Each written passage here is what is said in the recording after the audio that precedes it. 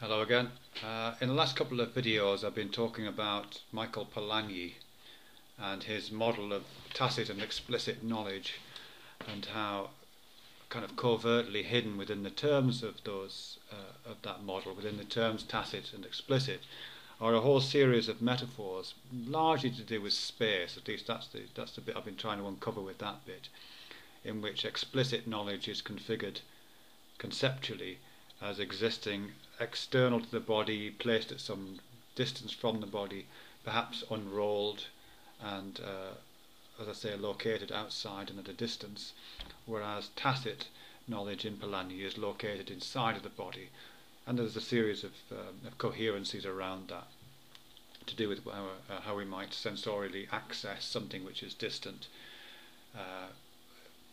which by implication we can only access by sight, possibly.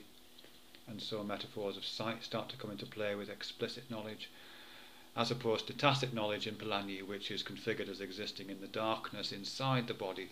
So other kinds of metaphors associated with the haptic or with the somatic, with feeling and touch, start to come into play with tacit knowledge. What I primarily wanted to do with that really was just to lay out the spatial metaphors in Polanyi. And I want to extend that now by talking about a different epistemological system. I'll begin talking about it here and then extend that over the next 2 or 3 videos. And this is a model that comes from, well, it's called the Data Information Knowledge Wisdom Hierarchy. And it's used extensively, or has been used extensively, in kind of business and management and the knowledge management industry more generally. It's used extensively in that context.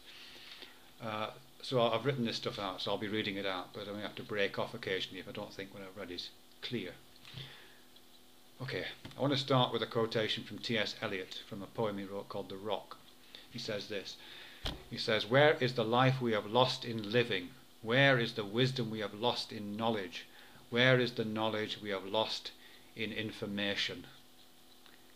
That's a series of questions which are really picked up again in a song by Frank Zappa, in a 1979 song called Packard's Goose, which is on the album Joe's Garage, Act 2 and 3, and it contains this lines: "Information is not knowledge, knowledge is not wisdom, wisdom is not truth, truth is not beauty, beauty is not love, love is not music, and music is the best," says Frank Zappa, and who am I to argue?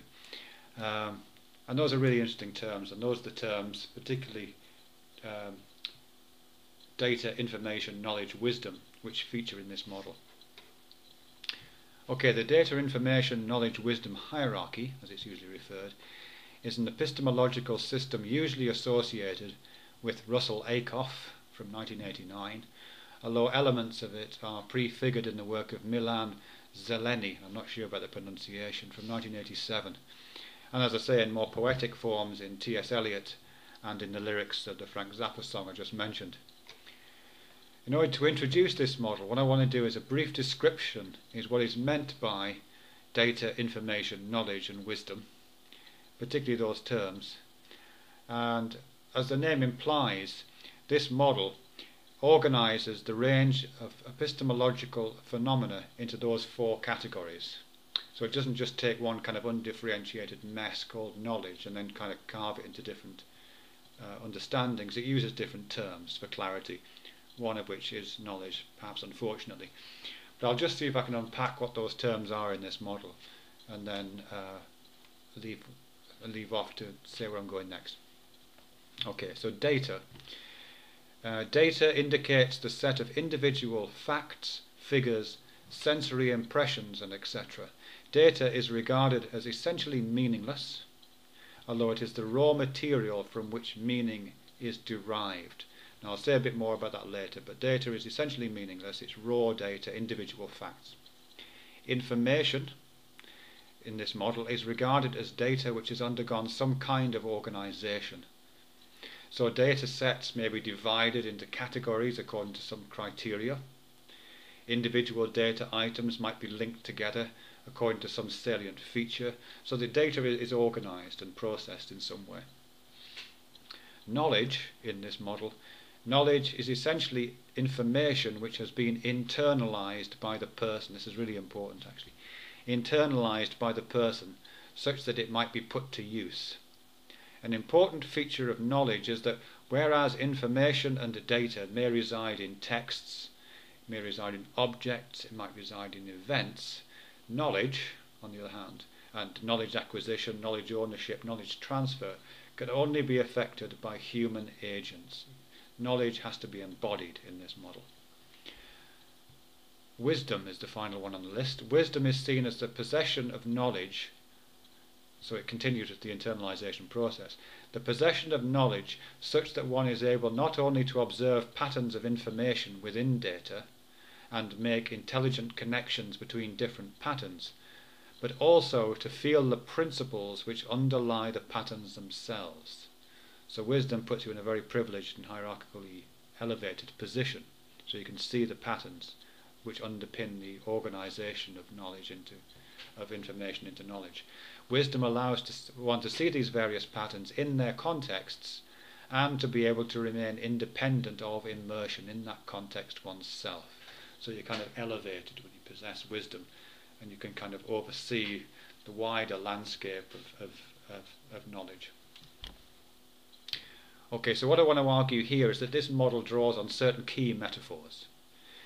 Now these are partially spatial metaphors, of course, which I will argue map coherently onto those outlined in my previous analysis of tacit and explicit knowledge in the work of Michael Polanyi. So the same metaphors apply, and I'll try and draw connections when they're appropriate.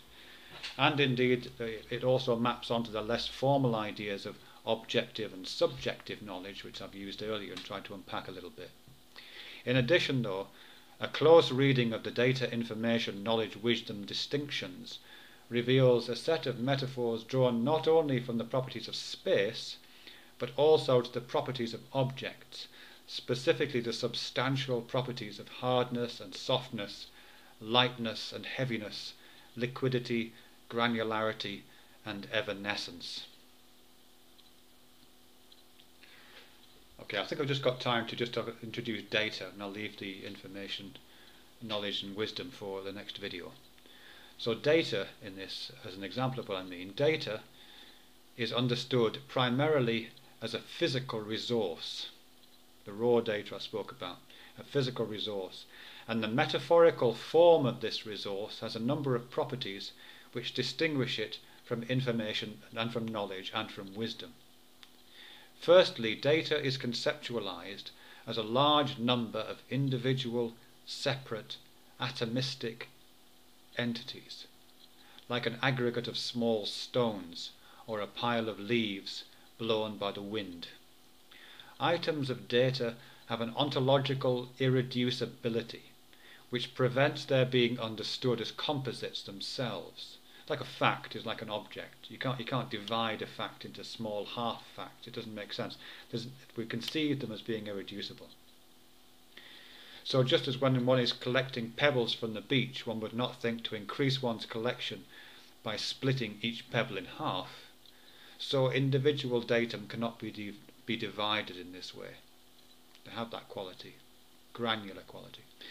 Data is also understood as pre-existing any efforts to affect its collection. So not only is data out there, like scattered like pebbles on the beach, it also pre-exists our discovery of it. We conceive of it in those terms. It pre-exists any efforts to affect its collection. So we conceive it as simply out there, waiting for some kind of exploratory practice to discover it. Such entities, such items of data may be collected, they may be mined, they may be gathered, they may be stored. So this is the kind of language we use when we're talking about data, and this is all the language of discrete objects: mining, gathering, storing. On the other hand, because items of data are unconnected to every other item, they might also easily be lost, they might fall away one from another, they might disaggregate, they might slip through the fingers or slip through the cracks. Okay, I haven't got time to go into information, knowledge and wisdom right now, but what I'll be pursuing there is that the substantial qualities, the substance-like qualities that we attribute to data is drawn from a metaphorical schema about the substances that we give to epistemological entities, knowledge objects if you like. And data we conceive as individual, hard, granular, out there, indivisible and preceding our arrival. What I'll be doing in the next couple of videos is looking at the other components of this model, the information, knowledge and wisdom, and saying that these other kinds of knowledge entities display different substantive qualities as well. They take on the qualities, metaphorically, of other kinds of substances in a completely coherent way, and one which, as I say, maps onto those other schema that are in operation here. Okay, thanks very much for watching.